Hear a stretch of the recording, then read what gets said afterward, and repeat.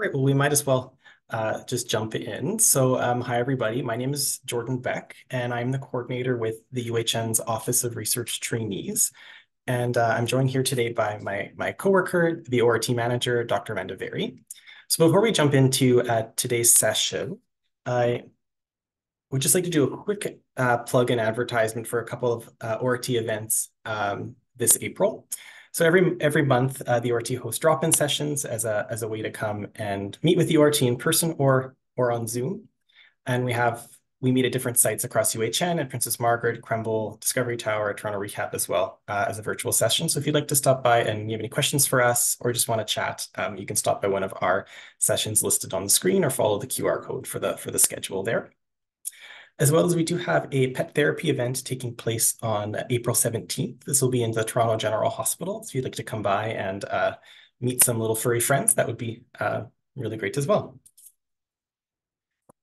So before we begin, I'd also like to begin with a land acknowledgement. So there has been a UHN hospital on this land since 1829. For thousands of years, this has been the traditional territory for many nations, including the Mississaugas of the Credit, the Anishinaabe, the Chippewa, the Haudenosaunee, and the Wendat people. This is now home to many diverse First Nations, Inuit, and Métis people, and we are grateful to have the opportunity to live and work here. I'd also like to acknowledge that one of our speakers is joining us from Miami, Florida, which is home to the past, present, and future generations of the Taino, Tequesta, Seminole tribe of Florida, the Miccosque tribe of Indians of Florida, and all First Nations people. So if you'd like to learn more about the land that you are currently located on, I invite you to scan the QR code on the top and input your location there. As well as if you'd like to learn more about the Indigenous history in Canada, the QR code on the bottom will link you to some great resources. Just a couple of housekeeping notes. So please do keep your cameras off and muted during the presentation, just so we can conserve the internet bandwidth. And then if you have any questions, please do pop those into the chat, and we'll be able to answer those during the Q&A portion at the end of all the presentations. And finally, this is a safe space, so we do ask that all participants follow the ORT Code of Conduct, and non-compliance will result in the removal from today's session. So I'd like to introduce our speakers today. So please join me in welcoming Michael Kurz, the Director of Environmental Compliance, Energy, and Sustainability here at UHN. Josephine Law, the Sustainability Coordinator with UHN Energy and Environment. And finally, Cristal Ruiz, the Business Development Manager with My Green Lab. So with that, I'll pass the floor off to Michael, and we can get started. Okay, thank you very much. Just putting my screen up here. And Jordan, are you able to confirm that I'm good to go? Yes, I can see it. Awesome. Okay, so thank you to Dr. Very and the ORT for the opportunity to present on this exciting topic, sustainability in research. Thanks for the introduction, Jordan. As you mentioned, I'm the director of UHN's Energy and Environment Department. I've been working at UHN on energy projects for about 10 years. And although there are many aspects of sustainability, so my primary focus for this presentation is going to be on building-related energy consumption and emissions associated with that. And I'm also really looking forward to my co-presenters, Josephine and Cristel's discussions on some broader sustainability topics in research. So, energy sustainability is often thought of in terms of financial costs of utilities, so purchasing electricity, gas, district energy, water, and financial sustainability is a key aspect of sustainability. However, the sole focus on reducing costs may not necessarily line up with emissions reductions and environmental targets. For example, at UHN, the majority of our utility cost is electricity. However, the majority of our emissions come from natural gas-based heating.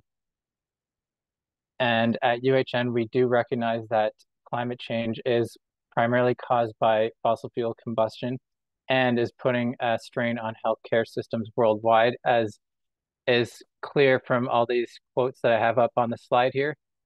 from various prestigious medical organizations.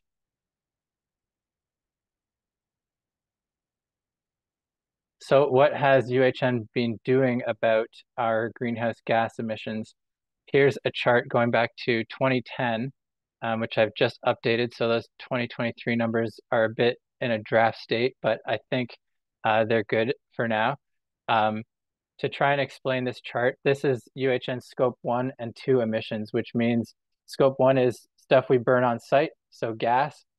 Scope 2 is uh, utilities where other people are doing the burning stuff for us. For example, if we buy electricity that's produced by burning natural gas or steam that's produced by burning natural gas. Um, the blue line on this chart is our actual emissions associated with our utilities. The red line is what our projected emissions would have been if we continued our baseline as usual. And the shaded green in between is our savings that we've achieved. So you can see we're trending downwards over time. However, it could be faster. And there is an uptick happening in the recent years here, where our electric grid in Ontario has been increasing levels of gas-fired electricity generation. So we have seen some increases as a result of that. Here are some other projects I'd like to discuss about specifically how UHN's research facilities have contributed to some of these energy and greenhouse gas savings. Um, and in case people aren't familiar, there's some acronyms. PMCRT is the Princess Margaret Cancer Research Tower at the Mars site, and KDT is the Krembil Discovery Tower at the Toronto Western site. So this was one of the first projects I worked on at UHN in 2013, converting the lobby at PMCRT from old school halogen lights to fluorescent, or sorry, not to fluorescent, to LED, reducing power consumption by 85% and improving light levels. And that wasn't the only LED project we've done.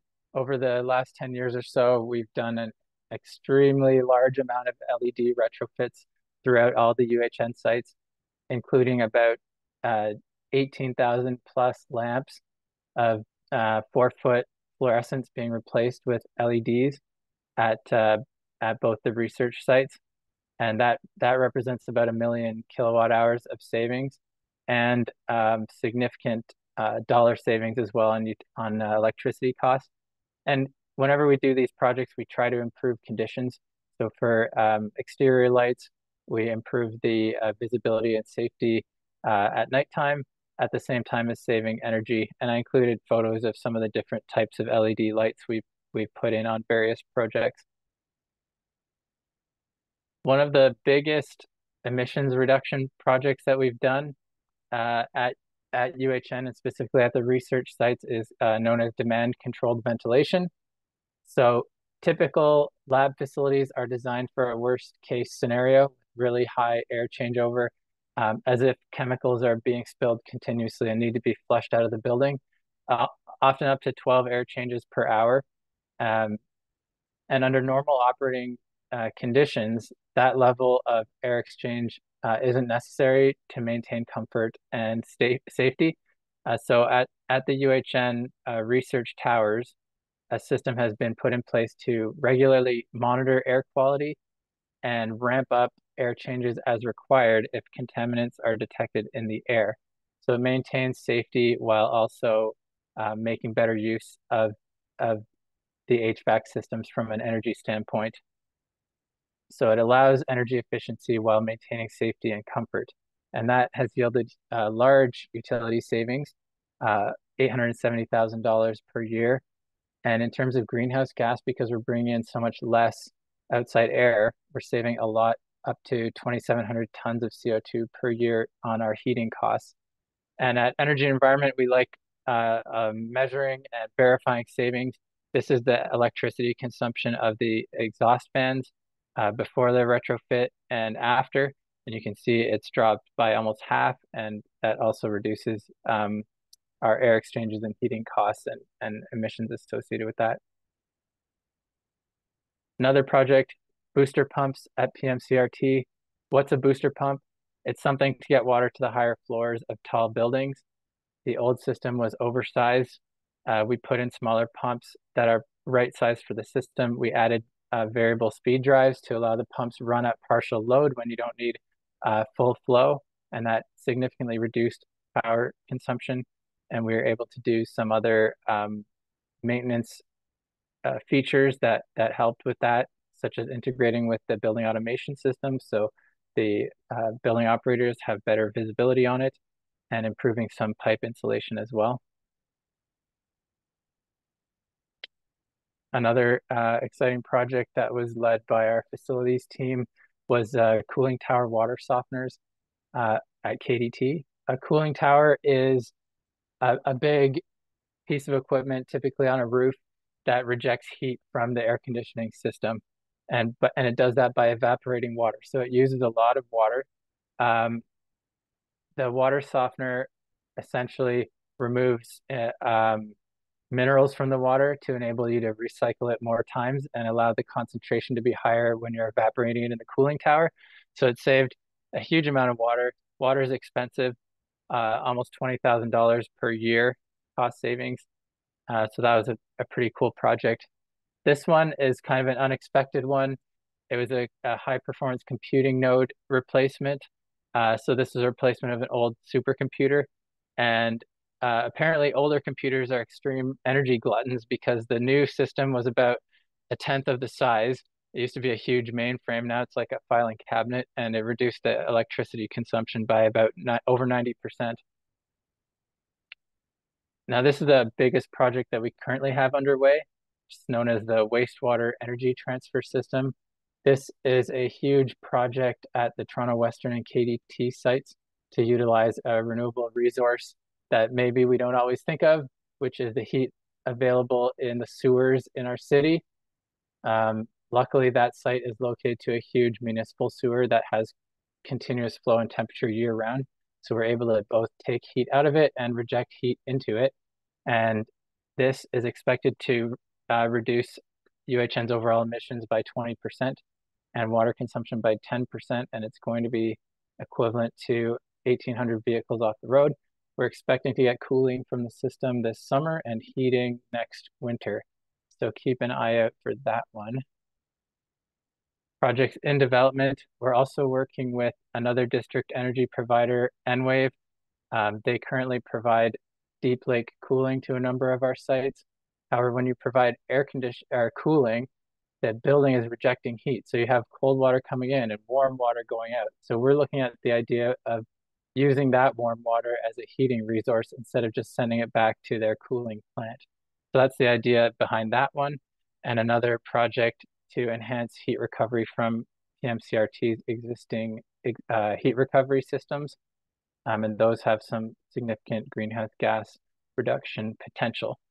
So this kind of takes that previous greenhouse gas scope 1 and 2 emissions chart and it tries to extend it out into the future and apply the results of some of these projects to make sure we're going to reach our 2030 targets. And you can see the wet system has a huge impact in the next couple of years. And this is the other Enwave heat recovery project. The little blue slot here is UHN projects underway, and it's so narrow towards the end because we're adding a new patient tower at Toronto Western, which brings it almost increases our emissions after doing that. So my role at UHN is all about energy and sustainability. So in order to have credibility, I like to try to walk the walk and spread the word about decarbonization in my home life too. And I was really excited to hear that Dr. Very has also put a heat pump on her house since my last time talking about this. So that's awesome. So how did I decarbonize my house? The first step is reducing the amount of heat you need. So I added attic insulation. I did some caulking and air sealing. Replaced my gas-fired hot water tank with an electric one. Replaced the gas stove with an induction, which had all kinds of other benefits, which I won't go into right now.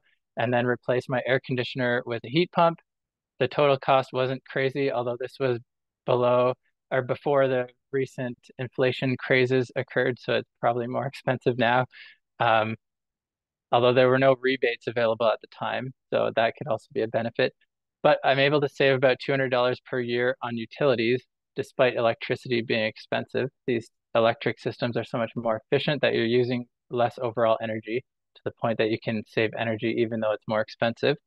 Um, One unexpected item was saving $100 per year on insurance, which kind of makes sense because there's no explosive gas in my house anymore. And then I eliminated 4.5 tons per year, um, which seems pretty small compared to what we can do at UHN. But every little bit counts. Here's just a chart of my utility costs at home, and there's 5 years on here now, and basically they'll overlap with each other. The main point is that it costs about the same to heat and cool an electric house as it does one with gas. So I don't need to talk about that much more than that. To summarize my lessons learned, as I just said, electric costs about the same to operate as gas. Technology is widely available to cut fossil fuels cost effectively. Gas is not clean or efficient because it causes climate change, even though it has the word natural in it. The key is to have a plan in place before your appliances fail, because if you're panicking to do it at the last second, you're just going to get whatever's on the shelf. Um, I've been seeing a lot of heat pumps pop up in my neighborhood, so contractors I think are more comfortable with it now. So you can do it too. It's not rocket science. And happy to talk about it in more detail another time. But I'll leave the floor to my colleagues now. Awesome. Thank you so much. Yes, it's my turn now. I'll It share is. my Yes. screen. Spot you just. Oh.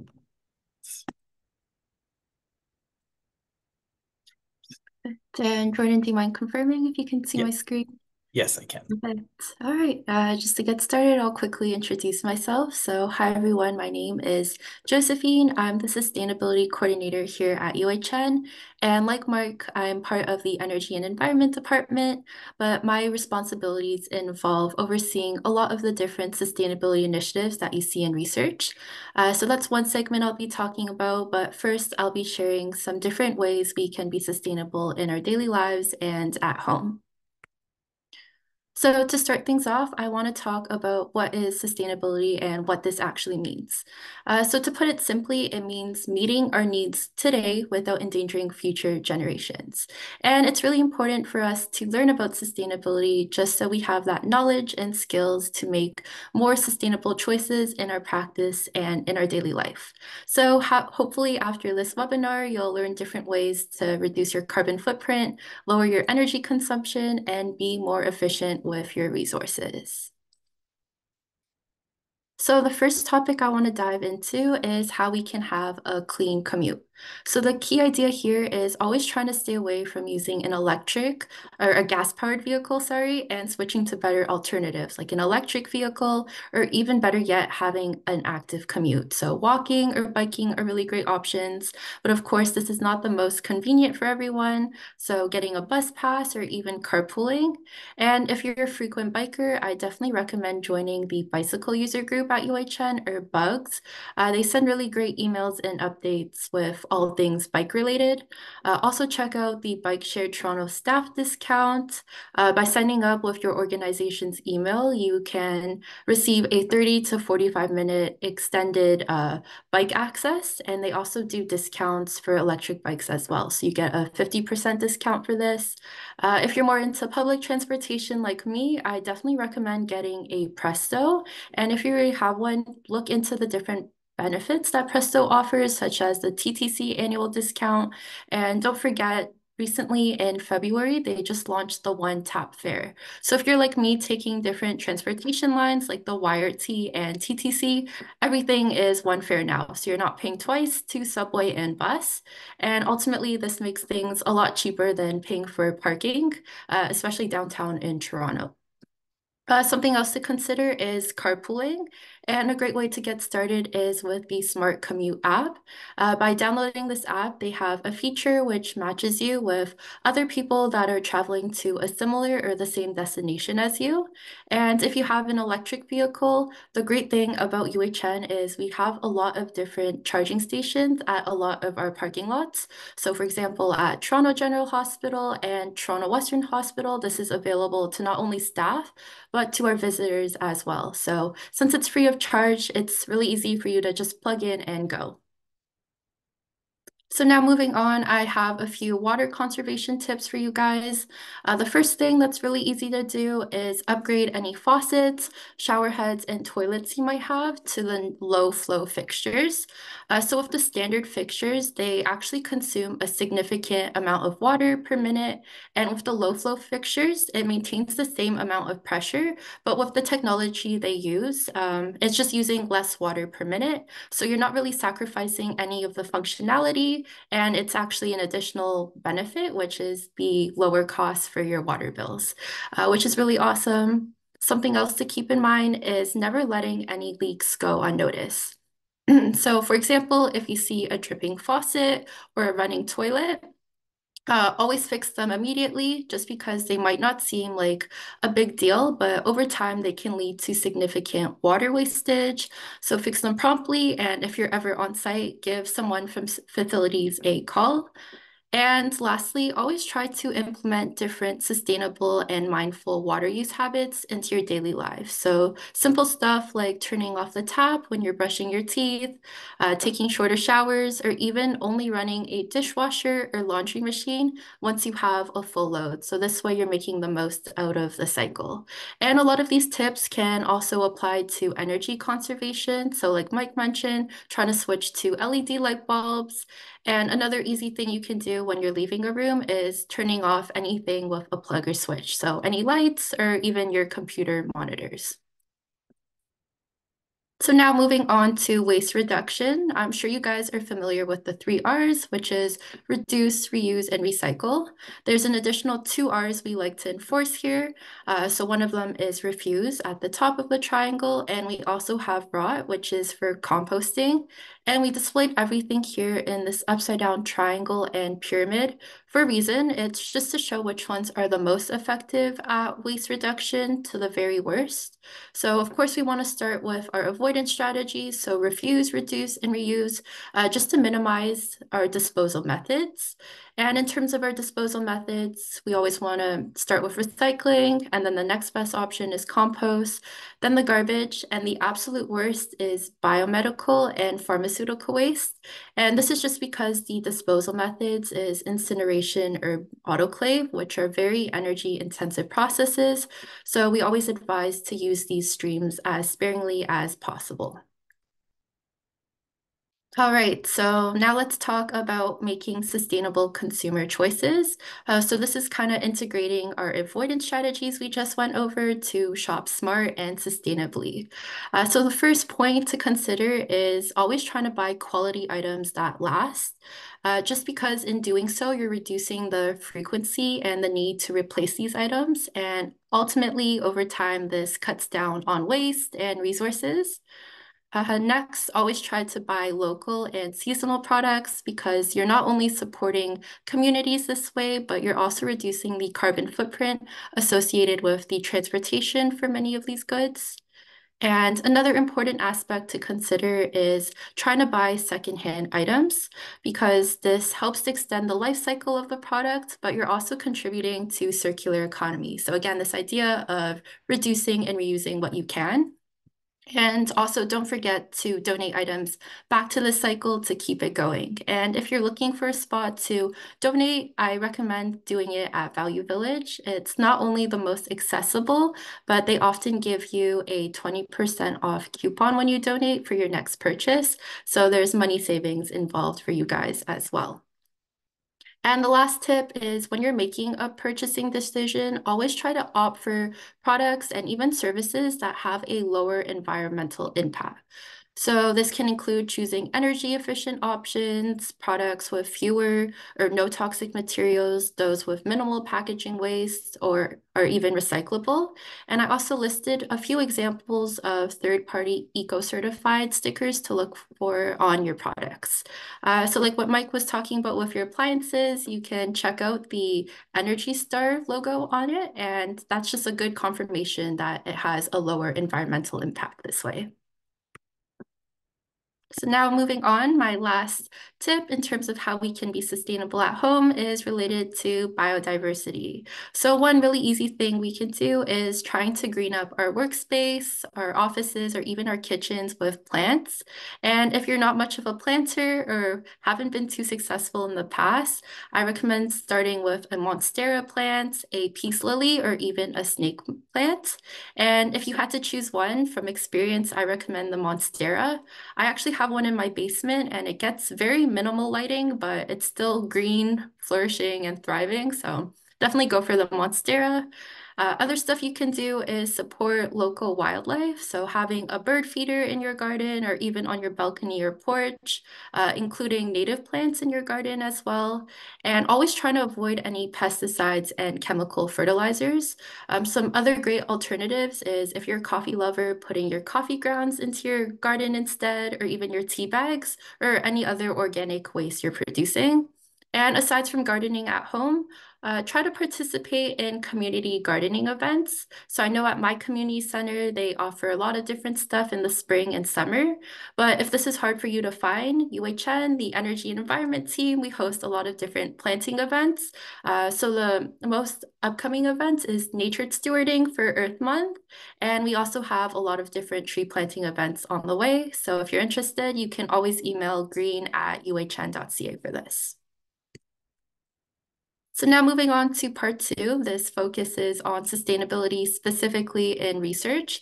This is a really important topic here because laboratories are actually very energy intensive spaces and they're very big resource and water consumers. So hopefully in the next few slides, by sharing some of the different initiatives we have in place, you guys can get involved or maybe be empowered to fine tune your methods in other ways as well. So one very big program we have is the Shut the Sash and Door program. This is run at PMCRT and KDT at UHN. And how it works is most fume hoods, you might notice that there's this sticker here. It has a color gradient, so going from red to green. Ideally, once you're done using your fume hood, you want to keep your sash closed within the green area. Ideally, fully closed is best, but if not, in the green area. And this is just because when fume hoods are left open past this point, they're very energy intensive. They pull in a lot of air and they can use the same amount of energy as 3.5 homes. So by closing your fume hood sashes, you can help save 60% of this energy or around 2 homes worth of energy. And the door component for this program is also very important because we want to maintain the airflow pressure within the laboratory spaces. So now moving on, another initiative we have in research is the swap shelf. And how this works is if your laboratory has any unused or surplus equipment that's still in good condition and not expired, instead of throwing it out, you can divert this waste from the landfill by bringing it to the swap shelf on the 5th floor of PMCRT or on the 9th floor of PMH, so Princess Margaret Hospital. And this way other laboratories can use it instead. So this is one way you guys can reuse in a lab space, but of course, like I mentioned before, refusing and reducing are the best options and what you want to start with. So this is why we always recommend reevaluating your inventory, just so you can identify what items you're getting a surplus of and that are getting wasted. And we have this big emphasis here on wasted supplies, so minimizing that because wasted supplies can actually lead to triple the waste. Because first we're paying to dispose of these items, then we're paying to order it again, and then there's this issue of supply chain reliance. So another wonderful initiative we've undertaken is diverting ice packs from ending up in the landfill. In general, in a laboratory setting, we receive a large quantity of ice packs just to preserve the integrity of various materials during transportation, just so when they reach us, it's still in optimal condition.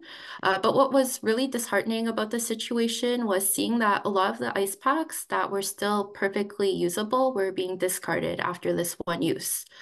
So over the years, what we implemented was the solution where we send the ice packs back to various communities and organizations for reuse. And in 2023, we sent 1,630 pounds worth of ice packs back to various organizations, with Froggle Bio being our biggest recipient.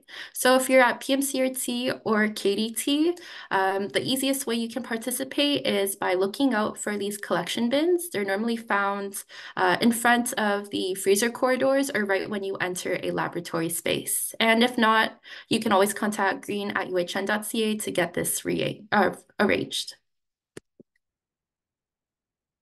So the last initiative I want to talk about is the visual waste audit. So this is a random inspection I do on a weekly or bi-weekly basis where I'm just checking the compliance of your bins. So how well you guys are sorting your bins. And we normally post this information on the TV displays on a monthly basis, but this is something you guys can easily do as well. So whenever you're going to the bins to throw something out, have a look at all the different streams just to see how well your colleagues are sorting and your floor in general. And if you notice any reoccurring problems, you can always let us know, again, at green@uhn.ca.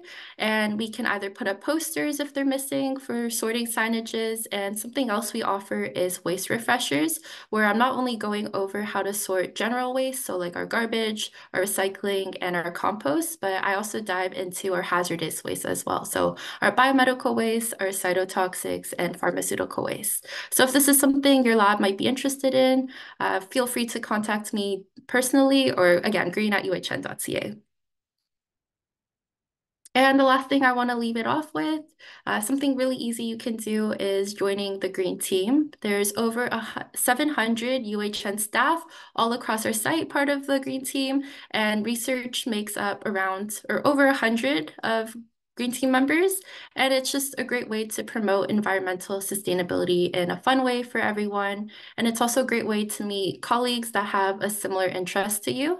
And you're also the first to hear about green events. So this is a great time to join since it's Earth Month. We're going to be sending out a lot of emails with different opportunities and events that you can join. And we also send out monthly newsletters with updates for all our different initiatives. So if you're curious in terms of the compliance, monthly for Shut the Sash, how much we're donating for ice packs, this is the best way to be informed aside from the TV displays. So thank you, everyone. This concludes my segment of the webinar. I just want to remind you guys we're always here to support you and answer any questions you might have.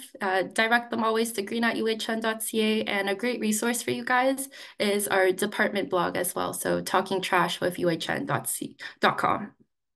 And I'll pass it over to Christelle now. Thanks, Josephine. All right, let me pull up my screen. It's great to see a lot of the initiatives that you've already been working on. And I'm going to piggy a little bit back off of Josephine and talk a little bit more about a focus on sustainability in your research labs. So hopefully you guys can see my slides all right, but just wanted to talk about My Green Lab. So some of you might be familiar, this might be a new topic for you, but My Green Lab, we are a global nonprofit that's been around for over a decade, with a mission of building a global culture of sustainability in science. It actually first started off really as a grassroots effort from a neuroscientist who was working in the lab herself and just extremely fed up with all of that plastic waste and the energy, water, which I'm sure sounds very familiar. So My Green Lab was for her lab, but it really has scaled into a global movement. And we're working across more than 50 different countries with thousands of different labs through our programs. So we have, of course, that mission of building a culture of sustainability in your lab space. So that starts off by really first bringing awareness to the impacts in your lab. Then we're able to share all of the best practices, case studies, resources, and tools so that you can really change how you're using your lab space without jeopardizing the important work that you're doing, of course. And our vision here is to ensure a world where all science is conducted in this way, where we're benefiting the health and well-being of people and our planet. So how do you really get started with this? It's really because labs are just such resource-intensive spaces that we're really trying to focus in on how can we reduce that energy, water, and waste. You can see they use 10 times more energy, 4 times more water than an office space equivalent, and about 5.4 billion kilograms of plastic waste each and every year. So that's about 2% of global production of plastic waste is being used from our labs. So at My Green Lab, we have this entire program ecosystem to really support you on your sustainability journey. I think a lot of it is really core focused on education to get started. We also offer 2 different certification programs for labs, but also for lab manufacturers. And then we have some global campaigns to help drive some bigger sector changes. So I just wanted to quickly touch on each of these to give you an idea of what you could be doing to learn more. The first program is the My Green Lab Ambassador Program. This is a free on-demand program we have right on our website at mygreenlab.org. So everybody on this call is more than welcome to join. You don't even need to be necessarily working in the lab space to participate. It essentially goes through 4 quirky videos on these topics here. You answer some questions. But what's really neat about it is you're invited to a global network of ambassadors worldwide. And we have a Teams channel, so you could ask questions, share tips. We also host monthly webinars. So it's just a great way to really join the Green Labs community, outside of your organization as well. But if you wanted to get a deeper dive into specific topics, maybe you're focusing on green chemistry, or maybe you're in charge of procurement, we do also offer Accredited Professionals Program course. So this is one of our newer programs that we officially launched last year, where we have 6 topics that go into great detail. So each module probably takes around maybe an hour to 3 hours to complete. If you complete all 6, you'll become an accredited professional, and you'll get a certification of your achievement as well. And then the next program that's really focused on education is our International Freezer Challenge. So this is a friendly competition that we host every single year that's really just focused on how we can improve those cold storage. So your -80 freezers, -20 refrigerators, anything that's in that space, we give you essentially a scorecard of different initiatives that you can work on. This could be things like cleaning out old samples, having an inventory, even moving -80 freezers to -70 helps save about 30% of energy. And we have a lot of resources on our freezerchallenge.org website that really showcases how this is a supported initiative. And of course, it's up to you to decide what you would want to implement for your freezers. As you check it off, we have prizes and winners when we wrap up the program on July 1st. You could also even host an internal competition if you'd like.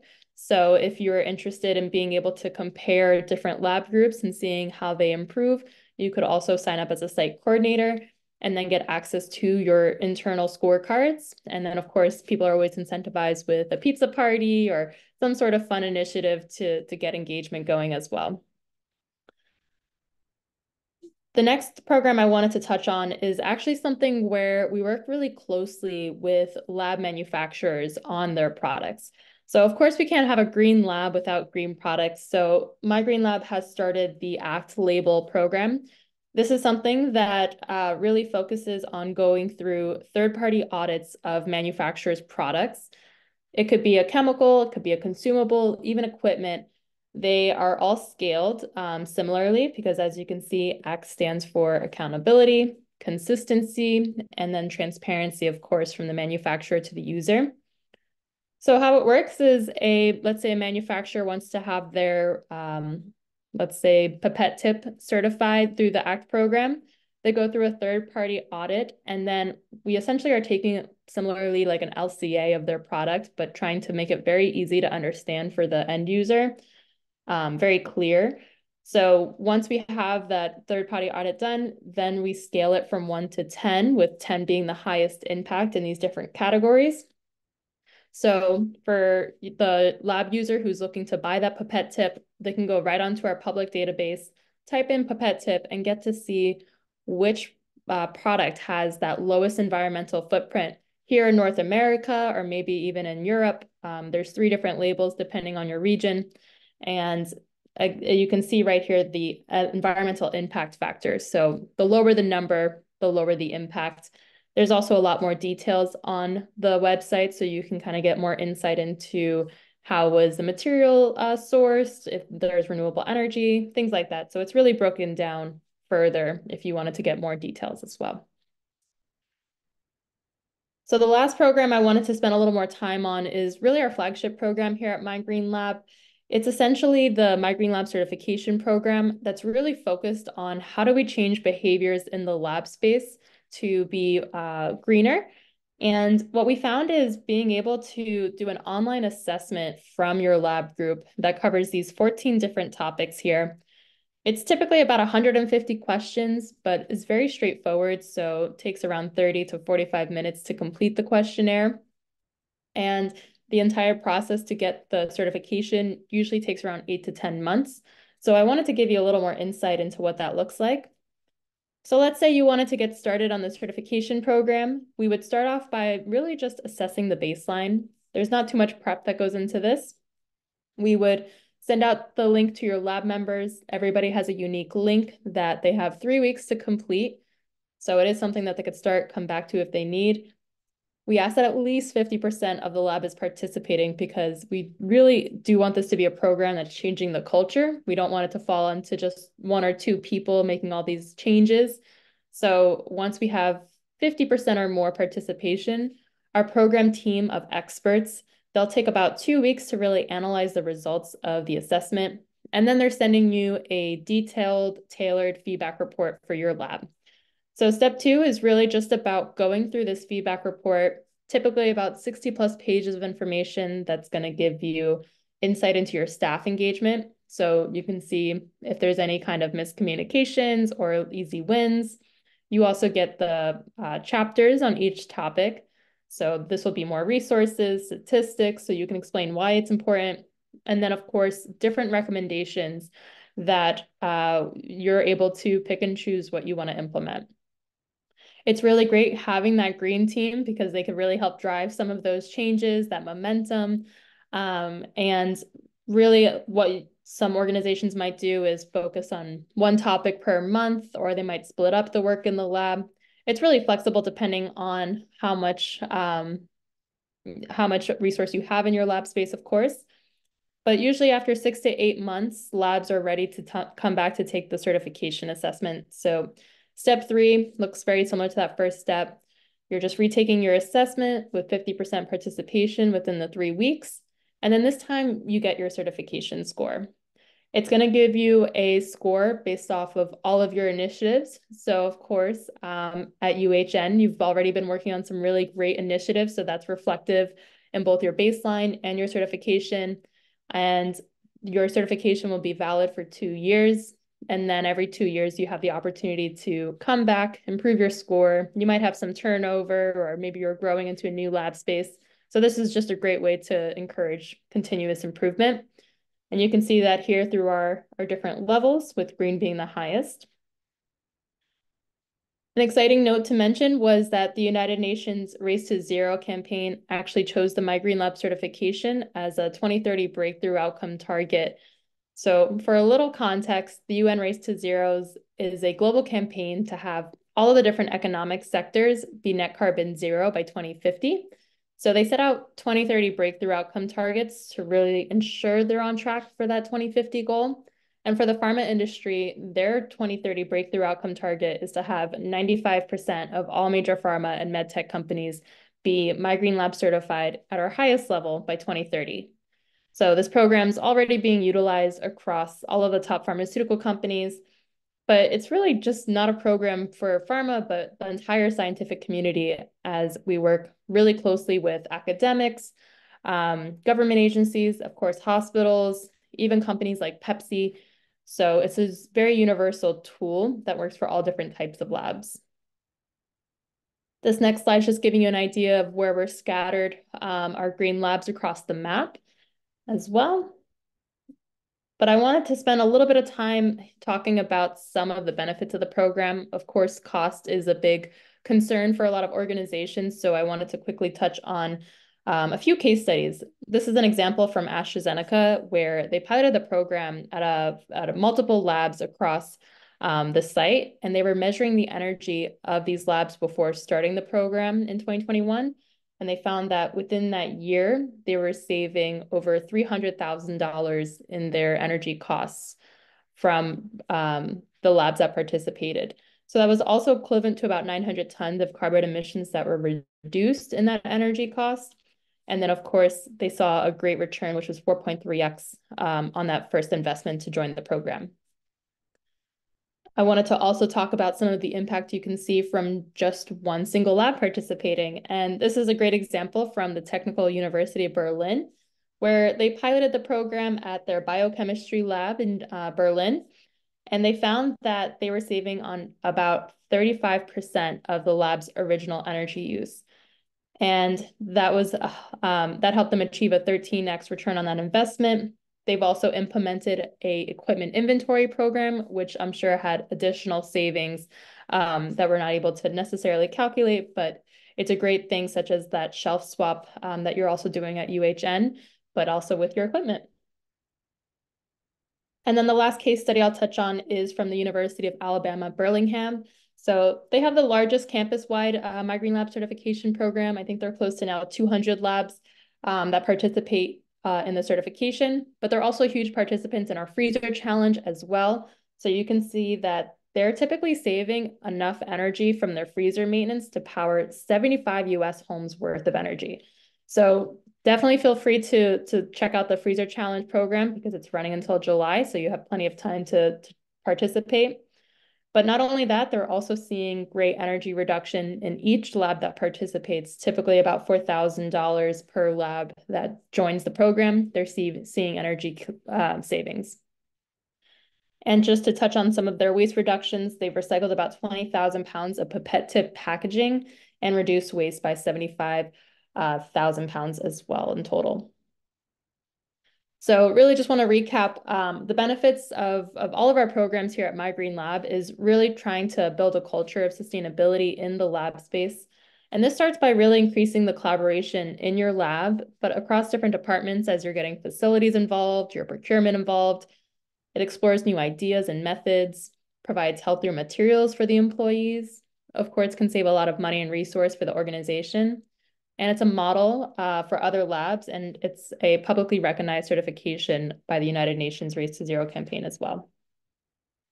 So just going to end with a big thanks to our sponsors, because again, as a nonprofit, they're very helpful in us achieving our mission of having a global culture of sustainability in science.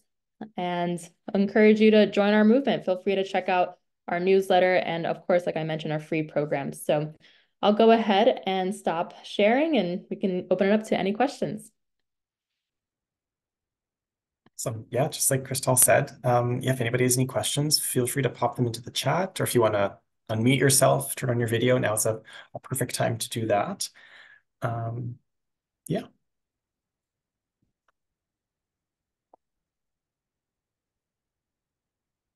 There's also some really great links and comments placed into the chat, so please have a look at those. So many great resources and links to check out. So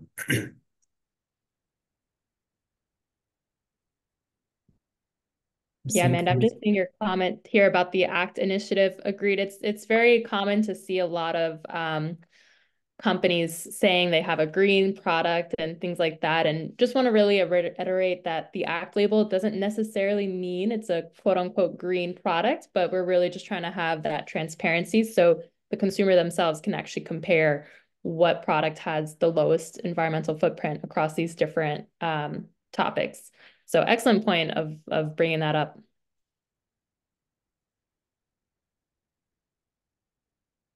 Maybe if nobody has any questions just yet, maybe I could ask the first one.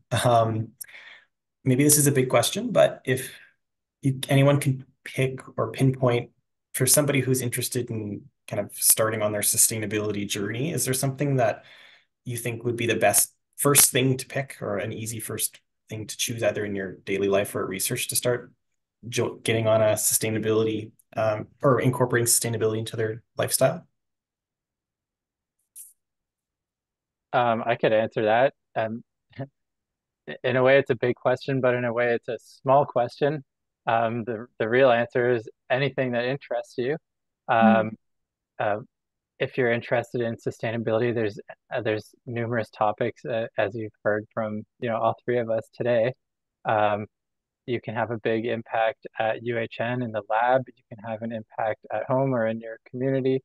Um, and right now actually is Earth Month at UHN, so you can follow. You can go on there, and there's a lot of webinars and activities that you can look at and see what you're interested in. There's a nature stewarding activity. There's lots of different webinars out there. So I'd encourage you. The first step is to do something. It could be anything. Yeah, and just to build on what Mike was saying, just starting small, finding a few things that actually interest you that you're able to maintain and do consistently.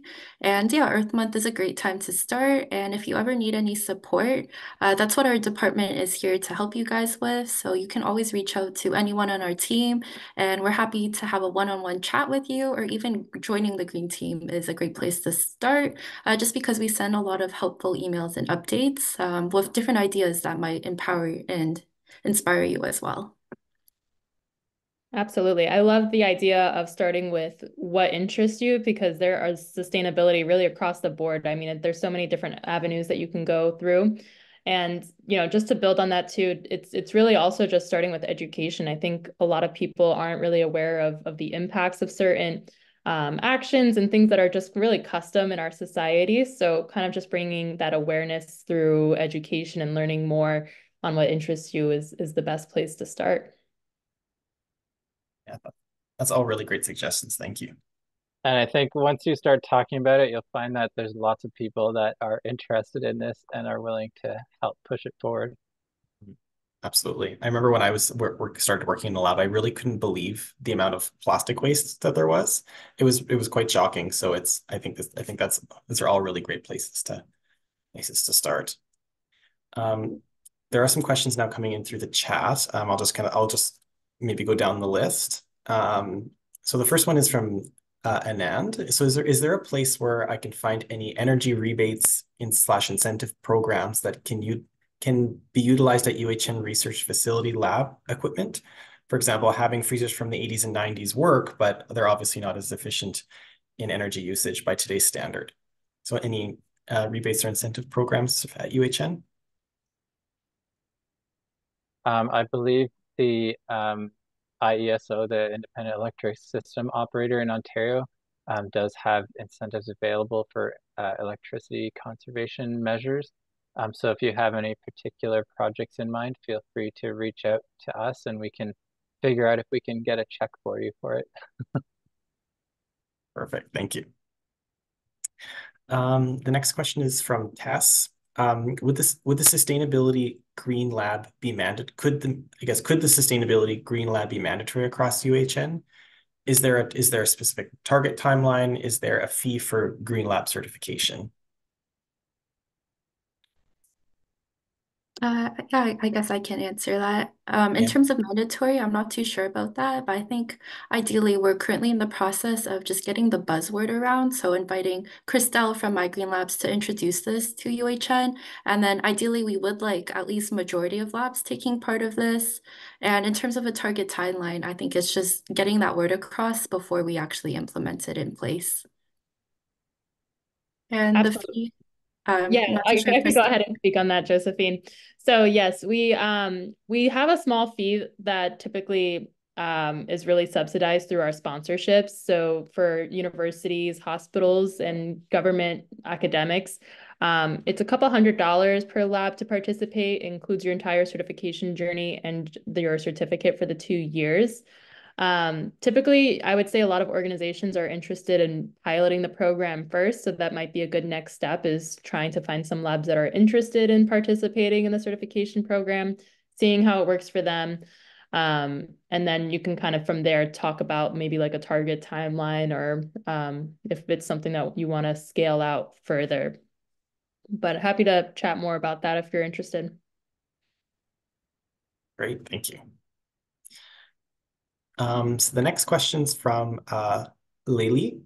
So the question is, how do you get people who might never have heard of sustainability in research and how do you get them motivated or interested in participating in these initiatives? Do you have any recommendations for sparking, I guess, interest in new sustainability initiatives? Yes, I can answer this quickly too. This is definitely something that is a hurdle for a lot of organizations when they're starting sustainability. And I think it really just starts with finding what interests them. I mean, kind of going back to what Mike was saying, it's you really want to find something that they're interested in. If they're interested in cost savings, you can talk about the benefits of that. If they're interested in having more of an efficient process, you could talk about how there's some initiatives for that. And then of course, if they're interested in, just reducing their footprint, maybe for their children or their hobbies or any kind of connection you can build on what they might be interested, I think is kind of that middle ground to generate interest. And starting small, I mean, there's definitely some easy wins that we've definitely talked about here today that I think could be scaled out, hopefully with some interest. Yeah, I just wanted to build on that too. The comment has an idea of awareness of the issues in it. And if it's a matter of training or having someone come to talk about it, Josephine is a super trainer. And some of the people on our team are super trainers, and we're always happy to come and raise the issues and talk about the potential impact because people might not understand that some of these initiatives do have a big impact on the organization. Yeah, and just add on to what Mike was saying, I mentioned in my presentation doing waste refreshers, but some other stuff I do for labs is just coming at the beginning of their lab meeting for 5 minutes and just quickly going over how a lot of our different initiative works and just addressing any questions in terms of participation and getting involved. So yeah, always reach out to anyone on our team. That's great, thank you. I also just want to highlight a couple other comments that were placed into the chat. Lisa placed a notice about nature stewarding. So there's an event happening on April 13th. There's a link in the chat as well. And then Amanda sent a link about a blog post about ways to reduce your footprint in the areas of AI and machine learning research. So two really great things to check out as well. So I guess we're looking at 2 minutes to 3:30 now. So if there's any last minute questions, now's the time, unless we can give everybody an extra 2 minutes back to their day.